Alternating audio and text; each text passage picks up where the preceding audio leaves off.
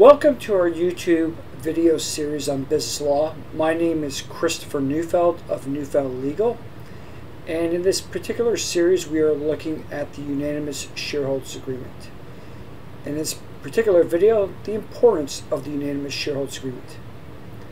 Now, why is the Unanimous Shareholders Agreement so important? The Unanimous Shareholders Agreement is probably one of the most pivotal business documents where an individual goes into business with one or more other individuals. Because not only does it set the structure through which the business will be operated and managed, but it will also assist in addressing any disputes that may arise and any changes that might well come about during the course of the business. Now, before we go into specific details of unanimous shareholders agreements, there's two important considerations that one has to understand.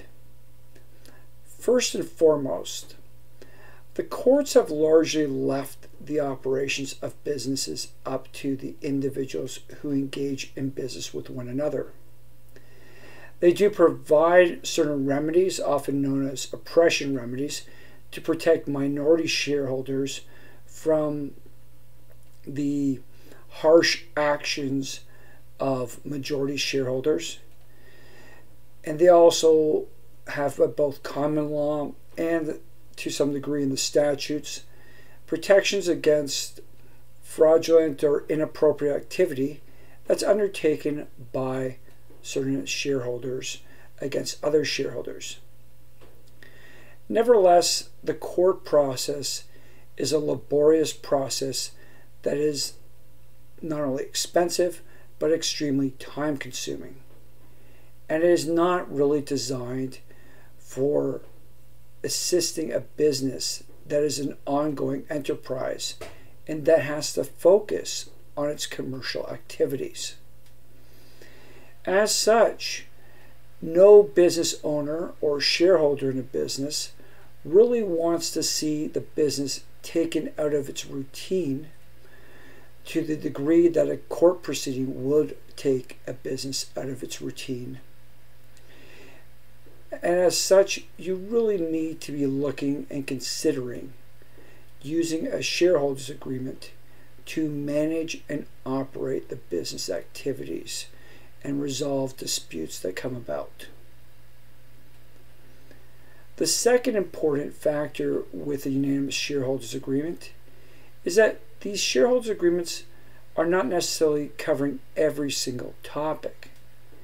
However, since they do cover some of the more significant events, and they act like a bludgeon or a baseball bat should people get out of hand, they're an effective tool to force people to the table to negotiate.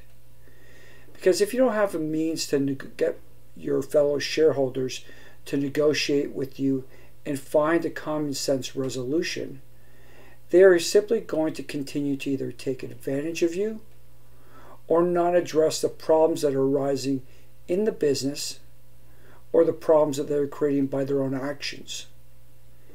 It is for that very reason that having a shareholders agreement and having the knowledge that there is a shareholders agreement sitting out there that can smack the other parties around, that will get them hopefully to the negotiating table and get them to negotiate in good faith.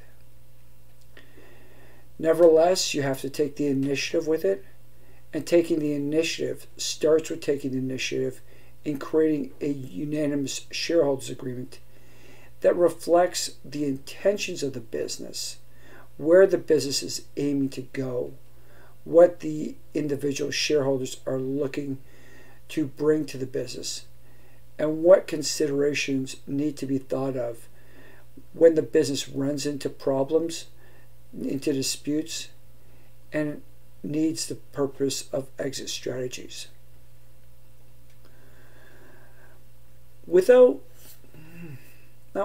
But for this very reason, unanimous shareholders agreements have many functions. And because of the multiplicity of functions that they hold, They can seem cumbersome, burdensome, and just overall challenging to understand, let alone to read and properly comprehend. For this particular reason, it's always strongly recommended that you engage legal counsel to assist you, and specifically you, not your other shareholders, not the company, but you, in understanding what entails the Unanimous Shareholders Agreement.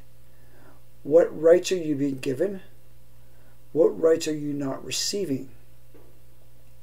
What are the benefits of certain clauses? And what are the negative elements of certain clauses? There's a lot that goes into shareholders agreements, a lot that can be clarified very easily by a lawyer who has experience in it.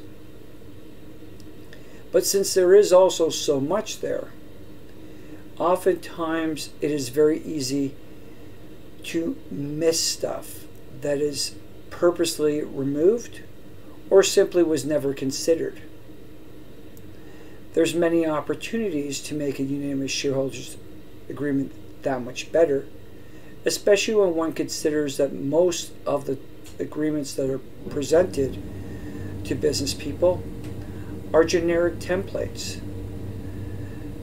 They're simply off-the-shelf versions that could typically fit a lot of businesses, but they're not tailored to your specific business.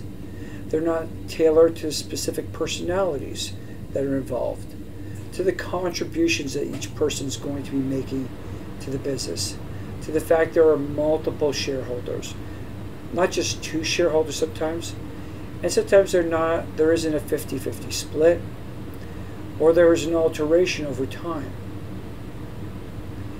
Because of all these dynamics, the shareholders agreement needs to be designed to meet those dynamic elements.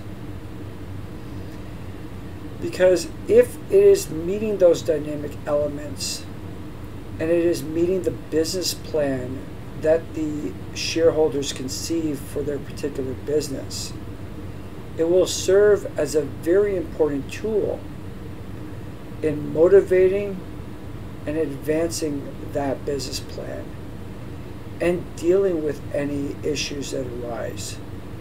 And as I said, it might not deal specifically with the issues that come up, but it has that bludgeoning ability to put people back in line or to actually deal with the situation if things are going bad. Because that's one of the key problems associated with not having a shareholders agreement or not having an appropriate shareholders agreement, is when there is a dispute that just gets too intense and too problematic, and the shareholders can no longer operate with one another. Where is the business to go from there? How does it move forward? Nobody wants to be told what to do, so they need to look to something that will tell them that they already agreed to be told what to do. And that is where the shareholders agreement comes in place. It forces people to capitulate, to come to the table, to attempt to negotiate. And if they're not negotiating in good faith or to the satisfaction of the other parties can simply look to the harsh language that is typically contained in the shareholders agreement and force a resolution. It may be hard on the other shareholders when they force that resolution, but at least the situation is resolved. And that is what is ultimately desired. You need resolution, because only with resolution can you move forward, and that is what a unanimous shareholders agreement provides. We'll look to address other aspects of unanimous shareholders agreements in future YouTube videos. However, you have to remember the agreement of itself is the most important aspect.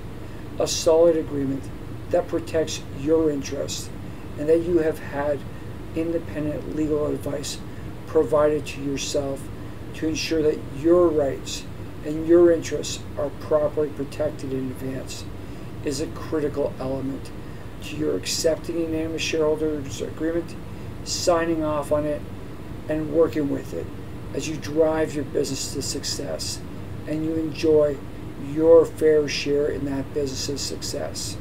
And that is why the Unanimous Shareholders Agreement is so important to a business person like yourself. We hope you've enjoyed this YouTube video, found it informative. Naturally, there's a lot more information you need with respect to Unanimous Shareholders Agreements, but we hope this is a good start. And we also would very much appreciate if you would subscribe to our YouTube channel, as it is through that means that we are able to very much expand the reach of our YouTube channel and get other business owners like yourself, other shareholders, to properly protect their interests as they move forward and advance their own business enterprise. We hope you all the best in your business ventures and look forward to talking to you again through YouTube and other mediums in the future. Thank you.